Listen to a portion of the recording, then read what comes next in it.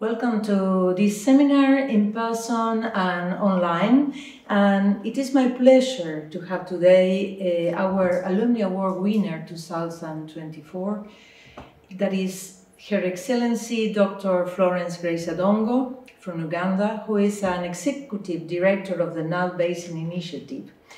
And Dr. Adongo has studied at IHE Delft in 1997, and she followed and completed the MSc in Water and Environment Resources Management. And today she will give us a presentation about water resources management in rapidly changing environment. Without further ado, Florence Adongo, the floor is yours. Distinguished ladies and gentlemen, I have the pleasure to present to you this very topic on water resources management in a rapidly changing environment. My purpose is really to share with you how IHE Delft added value and transformed my career in this particular area and influenced my professional growth with positive impact to society. The conviction I had after leaving this place with a lot of knowledge gained, and I will also give you, in some cases, some additions on my story. I will look briefly at the historical snapshot for Uganda water resources management, contributions that I, with other people, have made, and acknowledgements. We live in a world of diversity and a dynamic environment in very many ways. But for the focus of this presentation, I'm looking at the hydrological systems, impact of climate change, socioeconomic impacts, cultural, geopolitical, technological, and the legal environments amidst population growth, urbanization, industrialization, pollution, and many other environmental degradation issues. We all know that water is a resource which is very unique and strategic for developments. But in most cases, it is treated like it is an environmental issue only, and yet is very important for sustainable development. I've looked at water in a multi-pronged benefits from economic perspective, political, catalytic in terms of economic development, ecological water, and I also looked at it from the level of water shared in basins which attract cooperation. It is, according to the UN World Water Development Report 2016, 3/4 of jobs in the world is linked to water. So water is very pivotal in socioeconomic development and is also important in transiting to green development. When you look at the Sustainable Development Goal, water is at the center, and it is extremely important that it is optimally managed to harness the best out of it. I will not go through this because I thought I would have the new participants here, but I think we all know that the best way to harness water due to the very multiple benefits that it has and the multi-sectoral needs, you have to undertake integrated water resources management with a goal to maximize economic, social welfare in an equitable manner without compromising the benefits of the environment, but also the future generation. In that case, the IWRM looks at policies and action plan, legal frameworks, institutional framework, capacity and capabilities, but also looking at various management tools so that it can together help the countries to harness. And this is the kind of architect that the Uganda water resources management has taken. The resources, if you look at Uganda, although there's been some degradation, you'd think that Uganda doesn't have any problem with the water resources because of the drainage system. But it is found that it is unevenly distributed, and sometimes the wetlands that have the water are seasonal, and the forest cover by far has reduced to 13%. Wetlands is 9%, and from 13%. And the annual rainfall varies, and therefore there's a problem. Water is shared among other countries. Uganda's water resources is wholly transboundary. That means that while the country is using the water, it should be mindful of other users that share the same water. So this becomes a very delicate balance. Now, at the Earth Summit in 1999, resolutions were made to manage the water resources better. In this Earth Summit, I was wondering, I didn't see women, so I was asking myself, but in the Dublin principle, one of the core principles, number 3, is that women should be recognized in the management of the water. So after this Rio conference, that is when Uganda actually started in a more structured way the management of the water resources. And it was the first country to prepare a water action plan that guided the adoption of the integrated water resources management and guided water resources development and management, and also guided the legal policy framework development right from the constitution to the policy and to the act that governs the water. And around this time, it was found that the capacity for water resources management was extremely low. And this is around the time we joined the IHE to build that capacity. And of course, even with the water action plan on, there were many challenges. However, the water action plan helped us to establish the policy, the legal and the institutional framework, but also focus on obligations to international agreements and transboundary water resources. I have looked here at the guiding principles that govern or guide our national water policy. I will not go through them, but of very importance, one that I'm going to talk about is number D and G. Management of water resources at the lowest appropriate level, the essential role of women in provision, management, and safeguard of water. These are the various enabling environment that we have, both at national, but also is cognizant of transboundary. And therefore, we have the Nile Basin Initiative Act, 2002. We have the Lake Victoria Basin Protocol on Sustainable Development of Lake Victoria. And right now, we also have the agreement on the Nile River Basin Cooperative Framework, that's 2019, and other UN conventions. And this year, I think Uganda is also acceding to the Water Convention.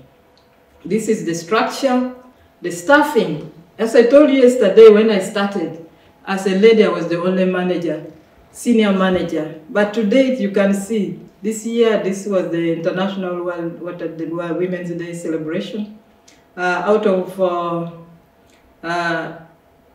almost 4,000 staff, 1,557 are ladies, constituting 33% of the staffing at different levels.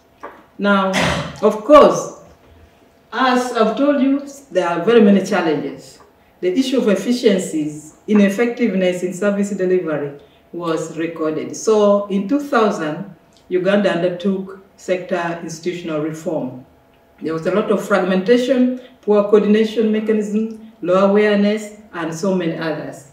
So the reform from 2002 started with studies at different subsectoral level, but our focus today is the water resources management subsector reform from 2003 to 2005, which I'm going to talk about.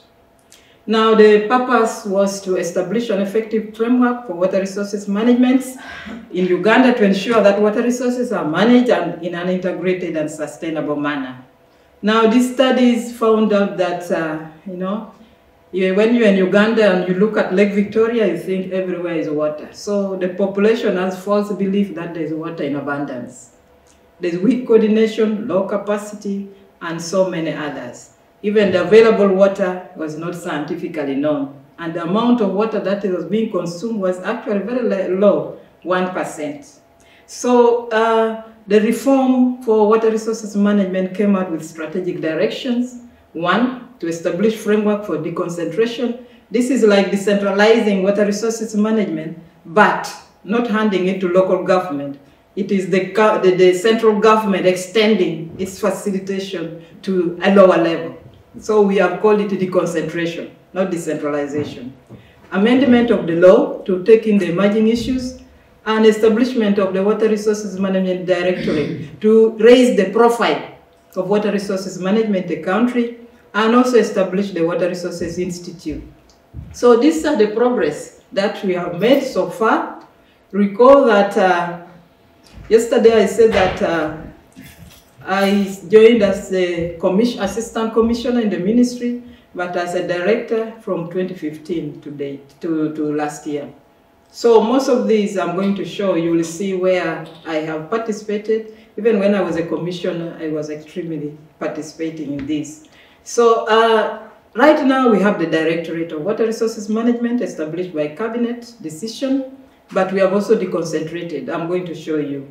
We have done amendment of the law and it is in progress for approval, but we have also raised the profile of transboundary water resources and established the Water Resources Institute, and also raised issues of communication and stakeholder engagement.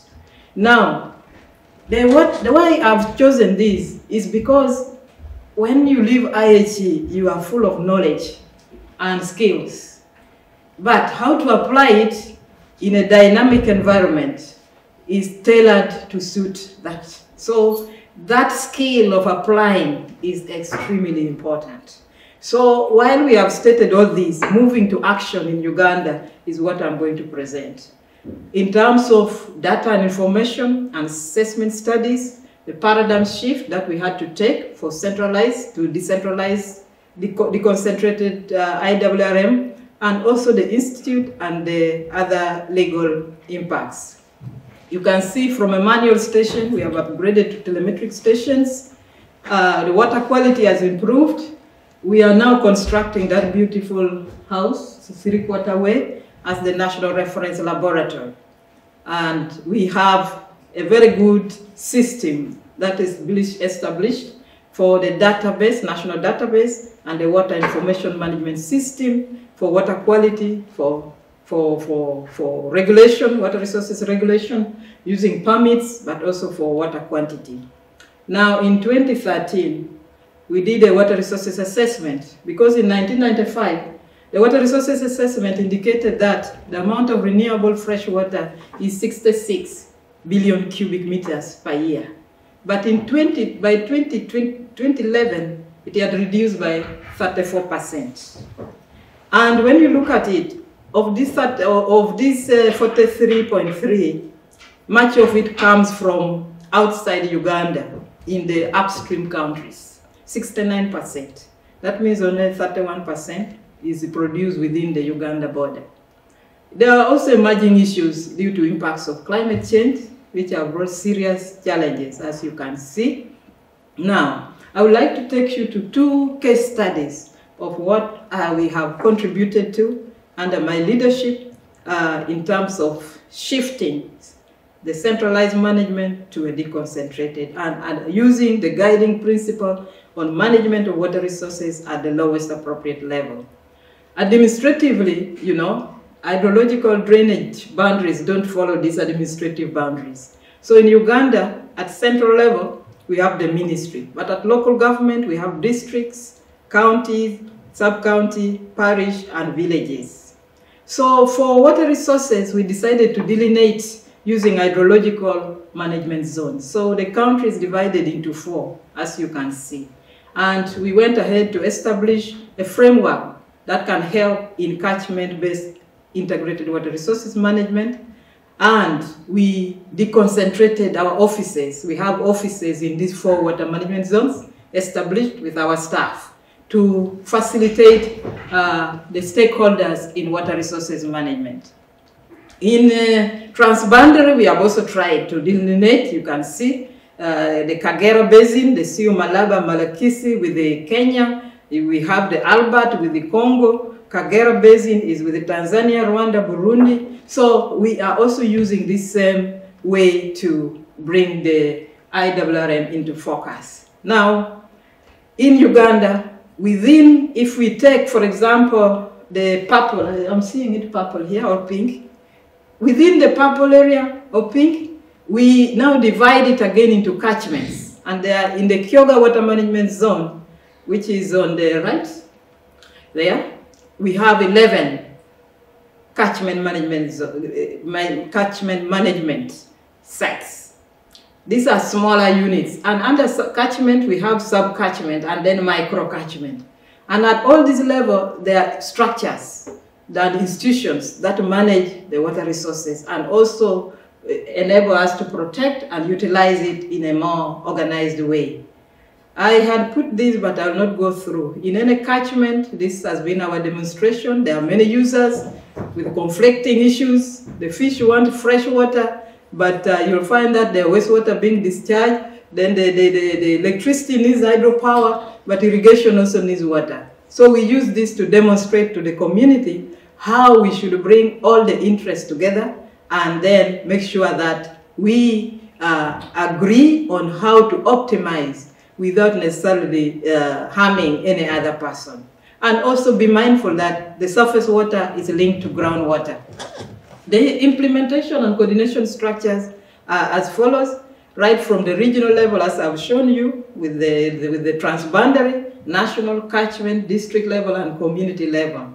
And we use this, and we have used this to facilitate the different levels of government to embrace that holistic approach to water management is the best, and which brings all stakeholders together to discuss their interests, but also look at the threats that are available. It's a bit complicated, but this is what we have come up with. The highest level of catchment after the Catchment Management Committee, which is headed by political leaders, supported by the technical, is the Catchment Stakeholder Forum. Everybody have an annual meeting to discuss matters of the catchment. Now, we also have the catchment management plans developed for each catchment. There are 32 catchments in Uganda, and that provides a framework for interventions and also for mobilization of resources. So this is what we are doing, and we have provided guidelines on how stepwise each catchment should be able to develop a catchment management plan. And they are able to do it on their own because we only facilitate the process. And then when we have done the catchment management plans, we support them in mobilizing resources, and then the interventions are done by the community. Now, this is an example of our Oja catchment. They do the identification of the problems, the opportunities, they map and mobilize. We do this with the community. Now, I can show you this. At the beginning, this is a Ruizi catchment. The soil, this is what we found when the wetlands was degraded. But the last part is the most recent, because the water here dried. Now water has come back and the environment has been restored. So the community are very active, and now they're the ones policing these wetlands. If you are not a member of the Catchment Management Committee, you cannot enter this part of the wetlands. These are some of the activities: tree planting and fish ponds are alternative sources of livelihood that we have created for the community. These are the ways of catching the water so that we reduce on erosion. Then the second part, because of time, I will not go through, but these are key results that have come out of the catchment. We have been able to get all the water users and who need permits, but we are also monitoring, we are also restoring banks, and we are doing a lot of restoration of the catchment together with the communities. Now, on the second case, where the reform said we should establish the Water Resources Institute, we established the institute in 2018. You can see that is the Right Honorable Prime Minister of the country, which commissioned the Water Resources Institute in Entebbe, and all this, and the focus of this institute is on applied training, applied research, to enhance stakeholder dialogue and outreach. So I'll show you a few things that has happened so far. Now, under these achievements, we have right now, the Water Resources Institute is now being recognized in the National Water Policy and the Act, but we have also come up with the retired professional schemes where all our professionals who retire have registered and they become facilitators in the Water Resources Institute, as well as consultants where possible. We have 50 so far. We have also in the 3 years have framework contract with them. We are training in different topical issues that we see have impact or are affecting the community, including hydrodiplomacy. And we have a lot of professionals who have offered to do this. And you can see that the endorsement has been done. The last photo is our Minister of Water and Environment, which is launching the retired professional scheme. So it has caught that interest up to that highest level, where the ministers are now involved. We have strategic partnership with very many leaders, cultural leaders, faith-based organizations, NGOs, private sector, academia, the youth. They are all involved in strategic partnership and resource mobilization. And from zero, these are the different partners now we have. There are very many, and they continue growing every other time. In applied training, we are also doing a lot of training in laboratory water quality analysis, but we are also doing a lot of exhibition on local practical solutions to enhance our water resources access management. We are also conducting a lot of hybrid physical online conferences and collaborating greatly with all those that you can see. Up to 3,842 professionals have been trained in this place. We have designed SDG 6 training manual, and we are using it because Uganda was one of the pilot countries for SDG 6. And therefore, we have used that experience to come up with this manual, and we are using it to train our people. The mentorship program. The mentorship program initially was intended to empower the young and mid-career women professionals to actually become more confident and take up the job equally with the men. And the entry level was the female, and with the female graduates. So we trained 2 cohorts, but later on the young men began to complain because the women that had been trained were showing results and they were becoming threatened. So right now we decided that we have a mix. So the mentorship program, we use the retired professionals, successful people, to come and mentor the staff and then allow them to really pick up and get confidence to move forward. We also have internship programs together with the United Nations High Commission for Refugees. We have taken these, and a lot of them are now being taken up by the same under the graduate trainee program. You can see this is the most recent cohort of mentees who have graduated, and they are very happy. The stakeholder dialogue. In 2018, Uganda launched the Uganda Water and Environment Week.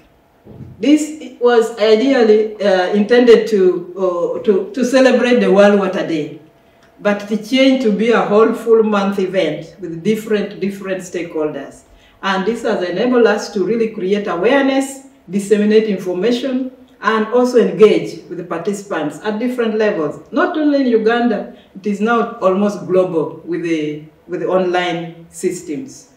And you can see these are the different activities that we do in March in Uganda. There are pre-event activities, the event activities, and post-event activities.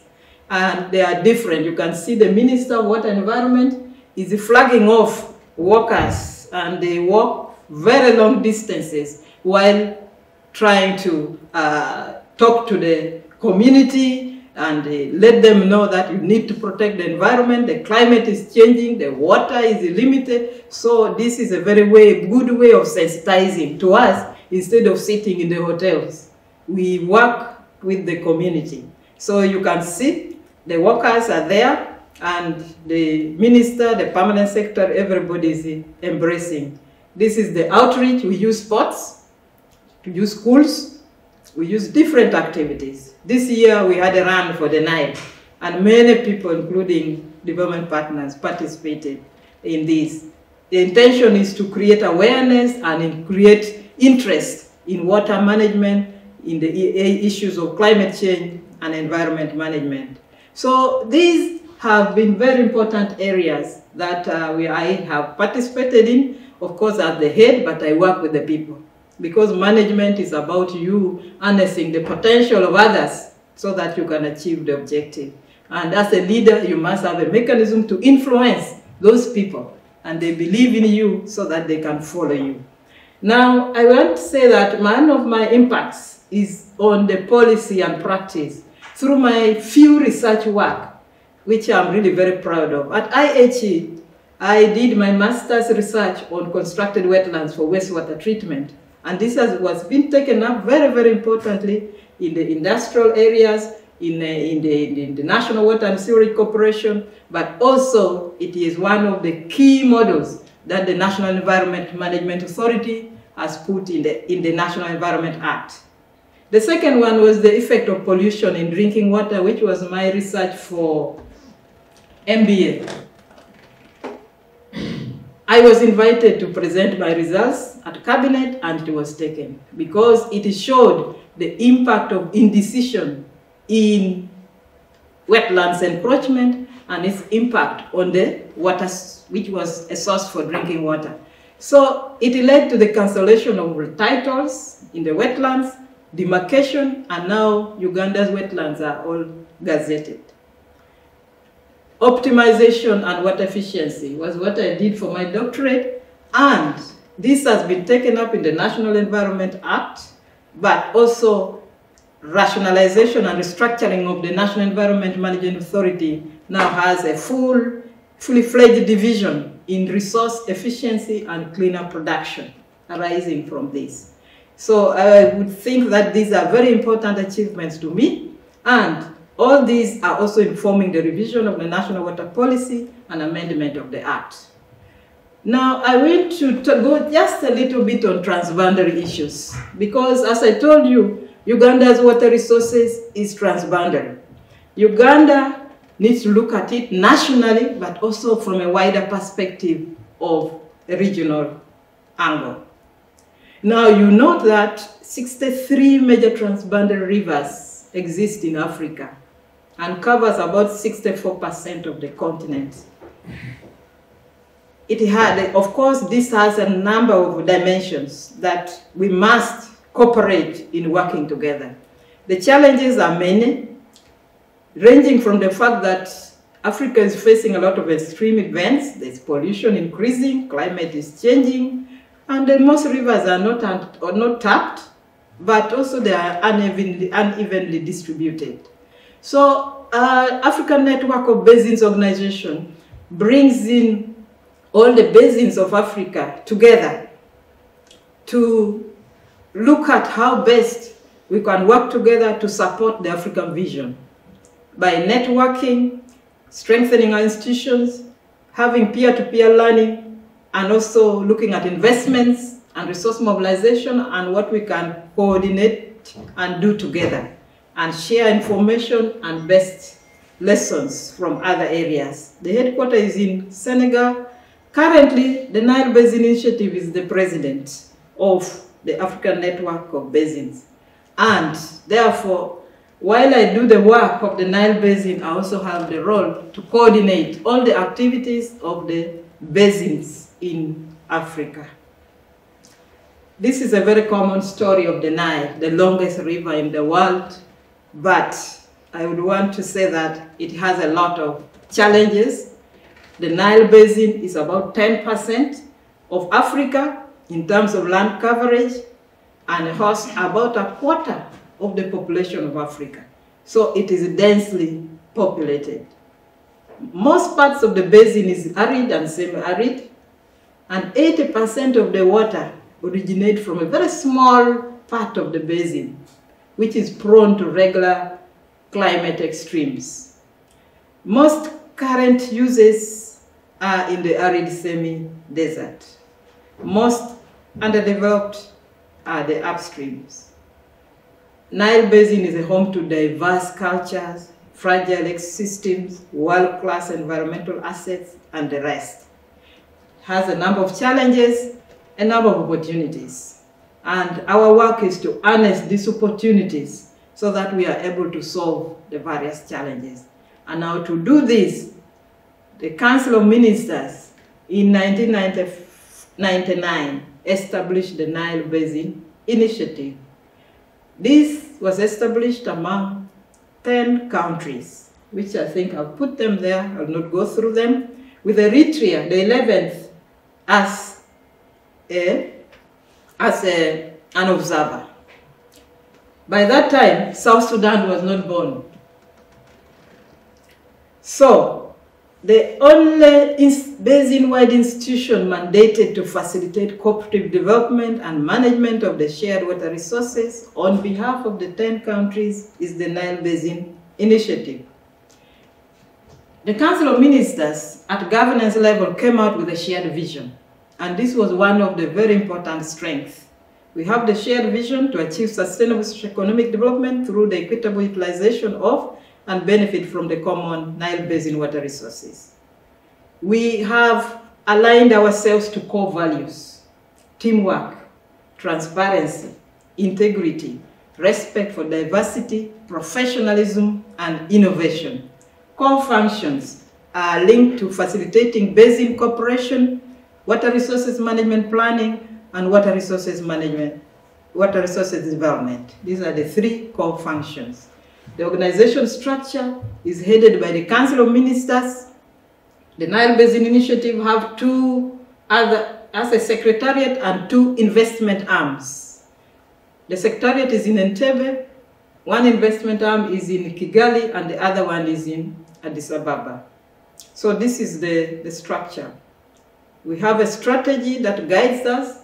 You can see that our strategies, the goals are aligned to the SDGs.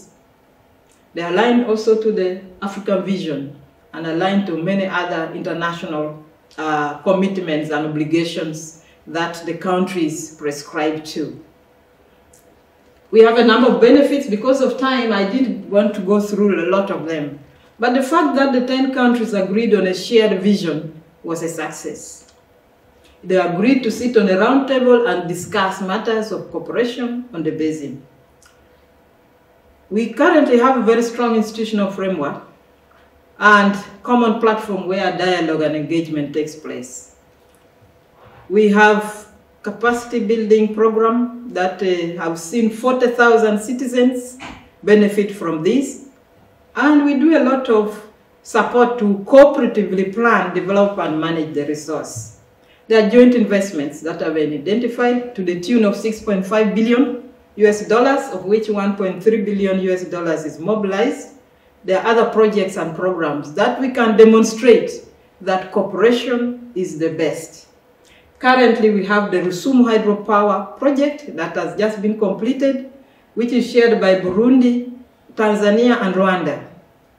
And already they are receiving power from this with a synchronized grid for power trade, and over 3,000 kilometers of electricity transmission lines have been established to take the electricity to the areas of need. We have a lot of knowledge products, which I would want to invite IHE to look at on our website, over 10,000 of them, which are very important on the Nile. We are now having the hydromet stations in the whole, most of the parts of the basin that we use for real-time monitoring of the water, and then forecast and provide early warning information to the countries. We are also developing a center of excellence for Nile Basin so that the Secretariat becomes the hub and the museum for Nile Basin information. My contribution. When I was the Director of Water Resources Management, as the head of the technical and advisor to government on matters of water resources management, I had to participate in the negotiations. And we had to head all the team lead delegation who are going out of the country discussing matters on water resources. Therefore, I was the principal Nile technical advisor to government of Uganda, and also heading the delegation, as I've told you, but also looking at various policies, projects, and programs which are transboundary in nature and those that can benefit Uganda and the neighbors that we share the water with. Also, of course, as host of the Secretariat for the Nile Basin Initiative, the host always have a role to play to support the Secretariat. Now, as Executive Director now, my work, I think yesterday I talked about it, I will not again repeat. I have to do the leadership, strategic leadership, but also facilitate cooperation platform for dialogue, confidence building, and trust building among the member states, but also coordinate with different partners to provide the rightful information, but also to invite them to support the necessary programs and projects of the Nile Basin. Stakeholder engagement is very core and continuous, and we do this at different levels using different models. That is why, Maria, we always meet in international events, because at the side of it, we always have an event for Nile Basin. And the intention is to continually engage with the stakeholders at different levels to share with them benefits of cooperation and the challenges and how we are moving forward. So we do this in various modes, using the Nile Basin Development Forum. We use the Nile Day celebration on 22nd of February every year. This year we were in the 10th World Water Forum, the World Water Week. All these are used and the different opportunities for diplomatic engagement, in addition to the governance meetings that we hold. Of course, as I've told you, investment in the region is important for us, IHE, to make sure that what the countries have approved of comes to reality on the ground. I also do the coordination activities, and as I've told you, NBI is the knowledge hub. And we have decided, because one of our values is transparency, all our documents that we want to share with the partners are on website. So we invite you, please, to check on them. And if you have any that you need, please, I'll be there to support you. Capacity building, we have now the young and the gender and the youth empowerment program. We have the e-learning courses. We have the internship and young professionals program for our capacity building. We have a number of other activities, and the women's participation in NBI events have increased up to 20%. You can see this is the Nile Basin Initiative. Women, the number of women against the number of men. The Nile Basin Initiative recruits only Nile Basin citizens. And we use the expertise within the basin to do the different activities. But where we are not, we invite consultants from different parts of the world to support us. Currently, we are having only ladies. You can see at the corner there, the young women professionals from Ethiopia, South Sudan are the ones with the intention to promote women's participation and enhance their capacity in handling matters of transboundary cooperation. This is intentional because for a long time it has been purely men. So we are trying to catch up. Thank you very much for listening. I really want to acknowledge, first of all, my government for giving me the opportunity to do the various things that I've done. Yesterday I told you that I like doing things beyond what people think I can do. And I think the government saw it and they have given me the opportunity. I really want to appreciate. the Netherlands government, it's difficult to forget, because all that I am and that I say is because of this institute with the support from the government of the Netherlands. I want to thank the development partners, international agencies for the great support in the different areas in the Nile Basin, family, IHE Delft, my own family, I told you yesterday, friends and IHE participants, for investing in me through education, turning me into a professional, and entrusting me with responsibilities that continue to impact lives. I want to thank you very much for listening to me. If you want more information, we have that website and other details. And I'm available, and I will be very happy to receive you online, but also in person in the basin.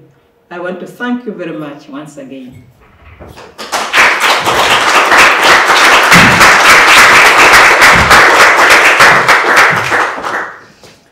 Thank you very much, Florence. And if there are some questions, please do not hesitate. We are going to speak loud so the question can be recorded. Please, Professor. Florence, I'd just like to thank you. You're very generous with your acknowledgments. I think we at IHE Delft are just pleased to have been able to be part of your journey and support where we could. But you've clearly gone on to just enormous accomplishments, and it's so exciting to see how you've been so involved in the important development processes in the basin. And it's also very nice, as you also acknowledged, to see that your contributions are so well appreciated by the government of Uganda, and just the confidence that the government and the other member states of the Nile Basin have placed in you and in your role as ED now. So thank you for all of that. I was curious if you could say a little bit more about the Center of Excellence that's under development, and what might that be?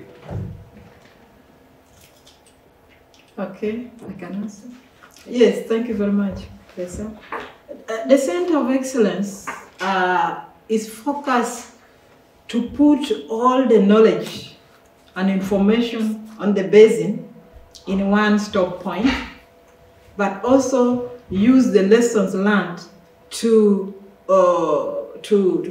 build capacity of the Nile Basin citizens, and also enhance research and innovation in other areas concerning integrated water resources management and the Nile cooperation framework. So now it is also intended to look at, especially in this dynamic world, how do you manage the shared water resources in an environment of extreme events, in an environment where the population is increasing, in an environment where pollution is increasing, because there's a lot of complex pollutants now which is entering the Nile. And that makes the water, what we have, even less in terms of active use.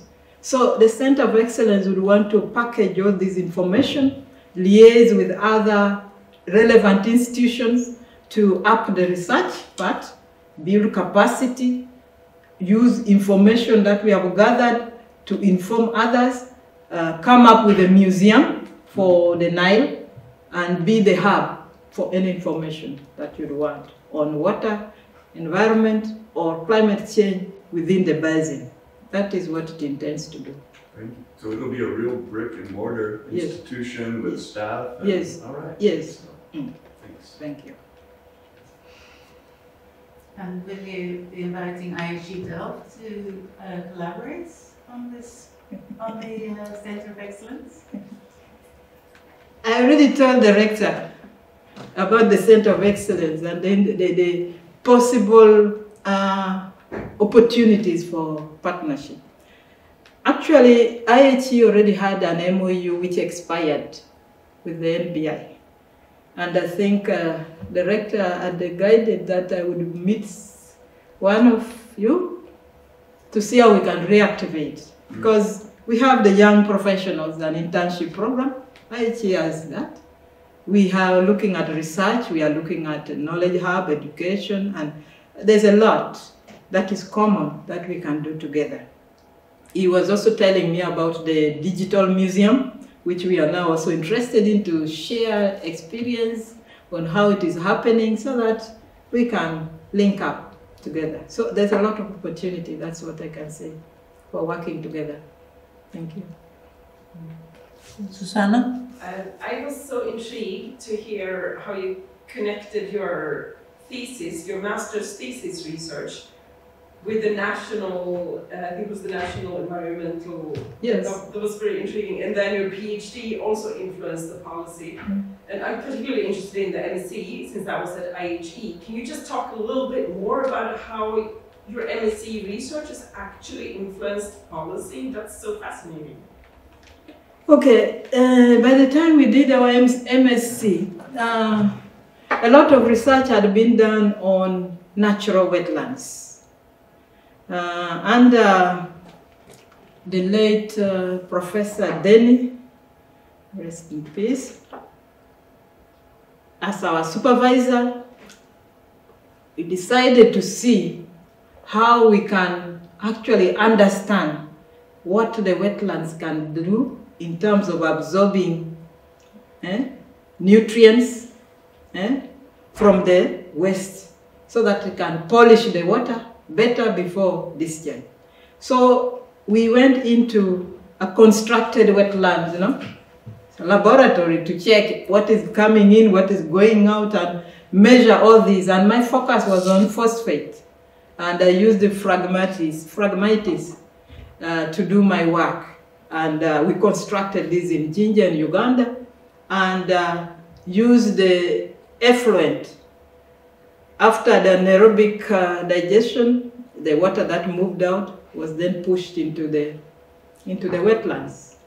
And we continued to monitor, and we found that exactly that it had a lot of contribution in uptake of the phosphate, of the nutrients, as long as you managed it. That means that if the phragmites had grown to a certain level, you needed to cut, okay? You need to cut, harvest it, and therefore find its other use. And in the community, there is use for phragmites. So this is what came out. And therefore, in Uganda, most of the effluents that are discharged do not go through tertiary treatment. So it was a very important opportunity now to establish the wetlands after the secondary treatment, where you remove a lot of bacteria and what, and then the polishing is done by the constructed wetlands. So this has been used in the municipal wastewater treatment, final effluent polishing. It is also being used by some of the industries. So, and it is a low-cost technology, as long as you have land. So this is why it has been adopted as one of the options that could be utilized as long as you have land, to make sure that you remove as much as possible of the nutrients before discharge into the water body. Thank you. No problem. I was also intrigued by the fact that only people from the wetland areas are allowed into the wetland areas. So you've created kind of nature reserves from the wetlands, which are obviously very important carbon sinks, as well as many other ecosystem services they provide. Could you tell us a little bit more about that? Sorry, I didn't. Could you tell us more about the wetland reserves that have been... The Gazette. Yeah. Okay. You see, because of increased population and lack of space, there's been a lot of wetlands encroachments. And also extreme events. When there's a drought, everybody's looking for water, agriculture, so people have started destroying the wetlands. Now, especially in Kampala, the earlier Kampala during the colonial time had looked at waste effluent as being pre-treated by wetlands before entering into the lake. But because there are so many people, the development took place and the wetlands got destroyed. So my research showed that we needed to do something.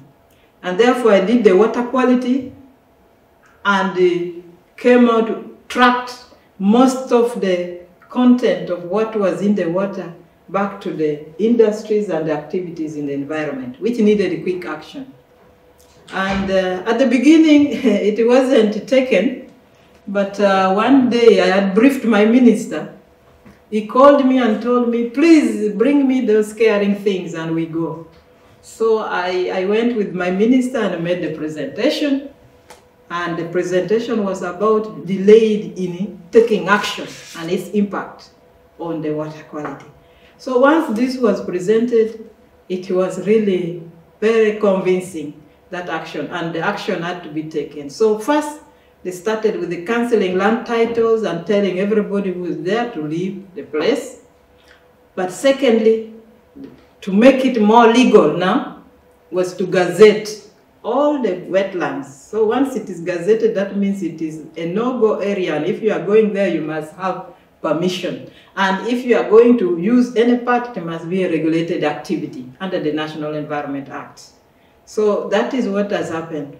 And luckily enough, I have also been a member of the board of the National Environment Management Authority of Uganda.